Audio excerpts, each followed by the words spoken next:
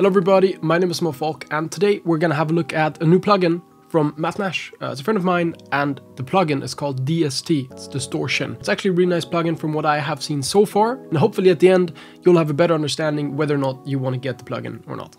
Let's go. Oh, and before, little disclaimer, I have not been paid for this, but I did get the key for free. So technically it's a paid ad, but I'm free to say whatever I want. So right here in FL, you can see I have made two little preview tracks.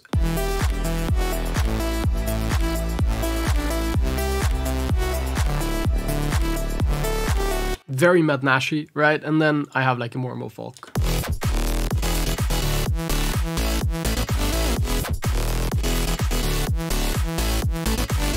And as you can tell, those two sounds, like the main sounds, are just basic saws. So in this case, right here, we have, right, we're gonna add some like stuff to this. And then in the other case, we have just this. For the moment you've all been waiting for, DST. Boom! This is what it looks like. Now, straight off the bat, very nice looking. Like, it just looks nice. So let me explain it very quickly. We have presets up here. We have different distortion modes. I think they go from not as harsh, like relatively harsh and very saturated. And down here we have a gain, a distortion. We have low, low mid, high, and output. And those are basically frequency bands. The interesting part about this plugin is not that it's a distortion plugin. Yeah, we have had many distortion plugins before, but in this case, the distortion is universal. So all of the frequencies are getting the same kind of distortion, but we can change the volume of each distortion individually. So the amount of distortion is the same, but the volume changes. There's also more flexibility where you can actually like change the bands and change the volumes individually, and then it sounds even more crazy. But for now, we're just gonna go with the default because I just want to show you what it sounds like straight off the bat. So if we take off the reverb here and we listen to this, you can already tell it's making the sound like just a little bit crispier and louder. That is also one thing. And if we dial up the distortion, let's turn that output count down a little bit.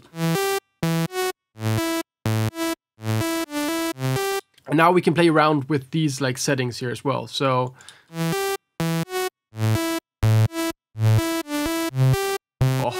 this is basically just a frequency control.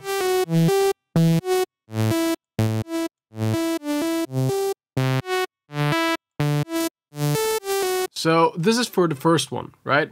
Let's go to the second one now with default settings. Third.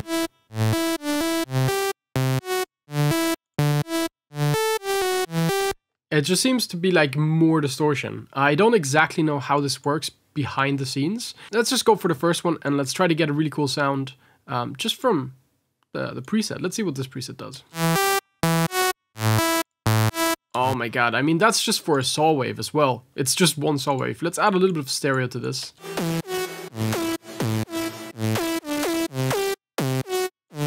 How does it sound if we just have like a bunch of these, one after the other, like that? It does make it very nice, but it does make it so much louder. Like, you need so much volume control on this plugin, it's crazy. All right, second track.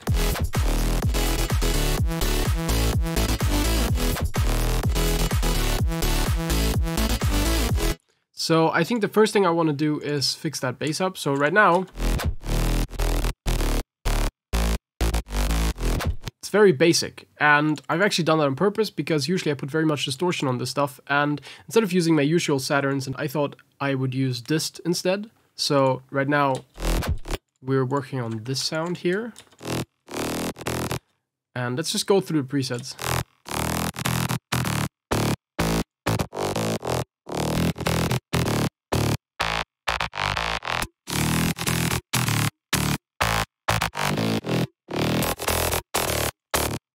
Those were all of them. There's not that many presets. I wish there was a little bit more. So immediately what you can tell is that it makes things very, very loud very quickly.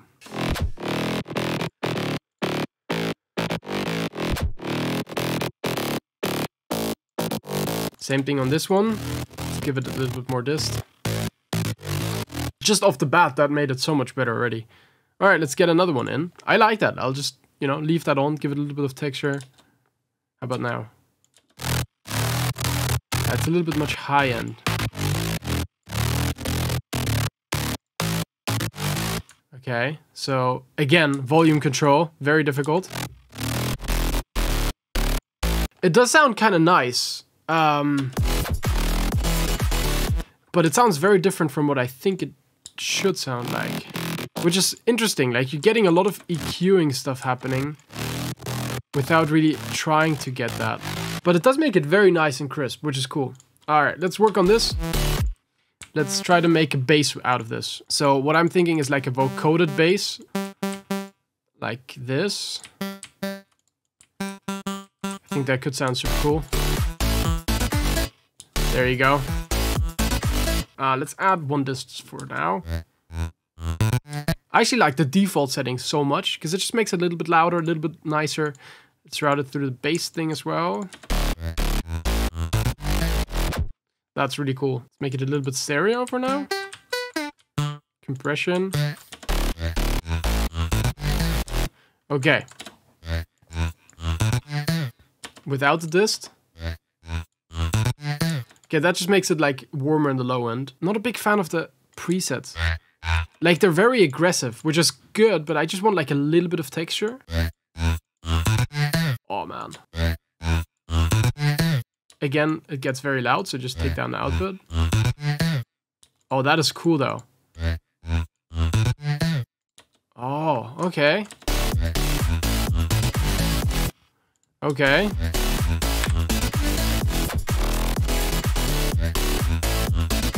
Now, we need to do the ultimate test now, right? So we have dist. Let's see what this would sound like if I were to do my traditional Saturn way of distorting stuff. Okay, so you be the judge of it. This is my traditional. Let's see.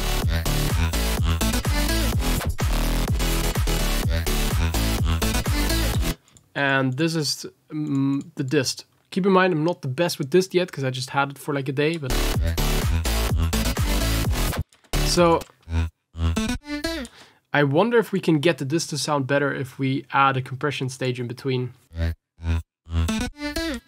Okay.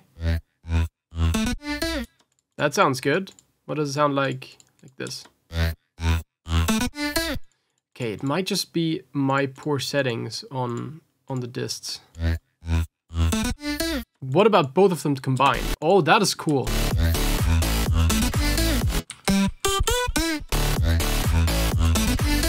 Alright, so I've played around with it a bunch now. You saw me try it out. I think it is a really cool plugin. I think it does a lot of cool things.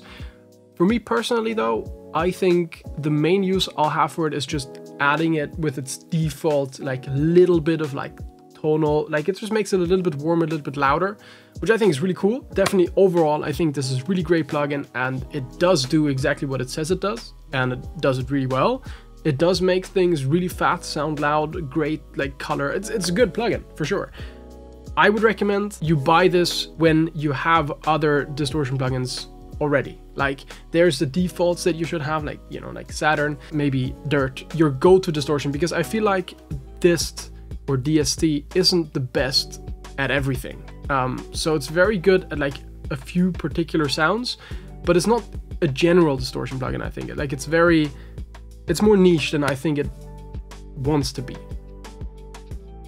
Matt Nash, don't kill me now. I still recommend you get it because it's a cool plugin. What did you think of it? Are you a big fan of the DST plugin? Are you getting it yourself? Did you like the fact I did a product review type of video? If yes, you know, let me know. Should I do more? Should I do less? And that's it for me today. Thank you very much for watching. I'll see you in the next video. Bye-bye.